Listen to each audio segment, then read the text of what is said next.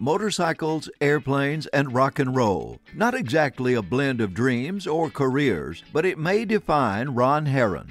Born Ronald Leroy Herron in April of 1949 in Little Rock to Alf and Oleta Herron. Ron had two younger brothers, Steve and Tom, and a younger sister, Anita. At age 5, the Herrons bought a 163-acre farm at Mayflower. The young Herron developed an interest in airplanes when his Uncle Tom would bring balsa wood models when visiting.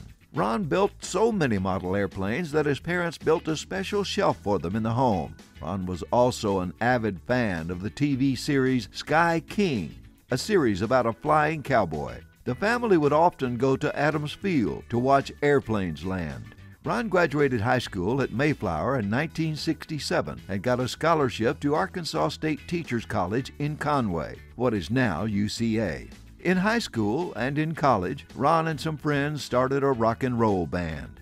The Beatles, the British rock invasion, and the Motown sound was the rage for most teenagers from that time. Ron married the first time in 1972 to a girl he met in college, and soon the band got a good enough job to play the nightclubs and made a meager living with a contract at a local hotel, the Camelot Inn.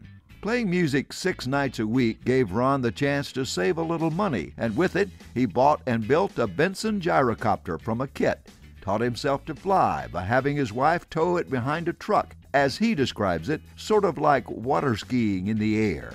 Reading from the kit's instruction book, he soon learned to fly without the tow, free flight. By the mid-70s, Ron decided the rock and roll life was too much, and his desire to work on airplanes was too great. Ron felt a little shy with his love of gyrocopters at first. He felt a little like an outsider, or maybe the village idiot. In my early learning phases, I once flew through the top of a tree.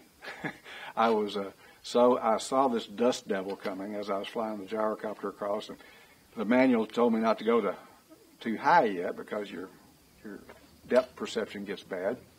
So I was flying low. Well, I see this dust devil coming across, and I know this is going to be bad. I don't want to run through that thing. And I wasn't paying attention to where I was going. I literally flew through the top of the tree, took branches out of it, ended up landing in the soybean field with branches hanging on the landing gear. So that was pretty interesting. Ron got a job at the North Little Rock Airport where he would fly his gyrocopter. He pumped gas, swept floors, and cleaned toilets. As he put it, not as glamorous as playing in the band, but a chance to pursue aviation full-time. Ron worked his way up from gas boy to mechanics assistant in the maintenance shop and learned all he could from the mechanics and pilots there. At this point, Ron bought an old 1943 Taylorcraft L2M, which he rode to and from his folks' cow pasture airstrip, jokingly dubbed Lolly International. It was a 20-mile flight to the North Little Rock Airport, and he did it every workday when it wasn't zero visibility or storming. By the mid-1980s, Herron still worked at the airport and earned his FAA licenses and ratings, including airframe, power plant, inspection authorization, and private pilot certificates for fixed-wing and rotorcraft gyroplane. Later, Herron would become an FAA designee for testing aircraft mechanics and issuing their FAA certificates for airframe powercraft. In 1982, the Herrons were the parents of a son. They called him Matthew. But the marriage dissolved in a few years, and Ron decided to open his own small company, a little distance from the ex-wife and his old job. He opened Little Wing Aviation and performed aircraft maintenance, repairs, and inspections, as well as testing A&P applicants. In a few years, Ron met Chris, a local CPA who had a pilot's license and wanted to buy a used Aeronca Champ, which she brought to Ron for inspection. It seems both the airplane and Chris passed inspection, and Ron was no longer single.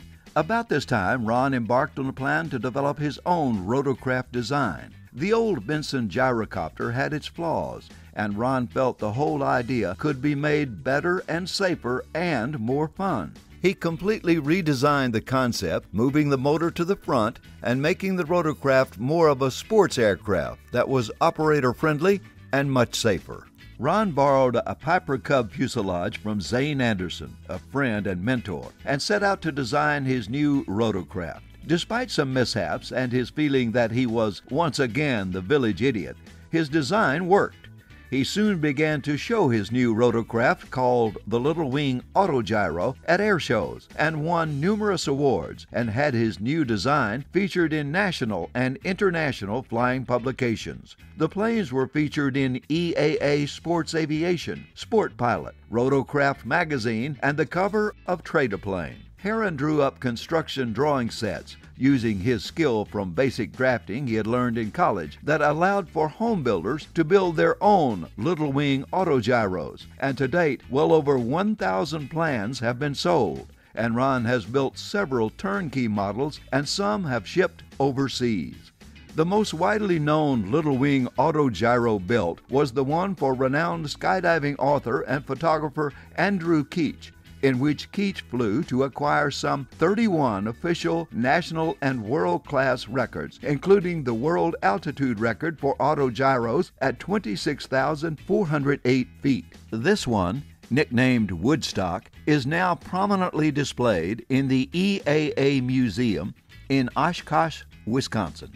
In 1997, Ron went to work as the aviation maintenance instructor at Pulaski Technical College's Aviation Technology School, where he retired in 2012. And about those motorcycles, he has a collection of antique motorcycles which he considers the next best thing to flying.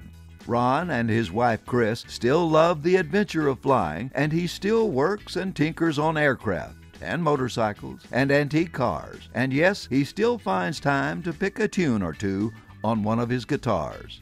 A man of many talents who had a dream of aviation, he shared this dream and made it reality. Ron's accomplishments and pioneer spirit have earned him a place in the Arkansas Aviation Hall of Fame.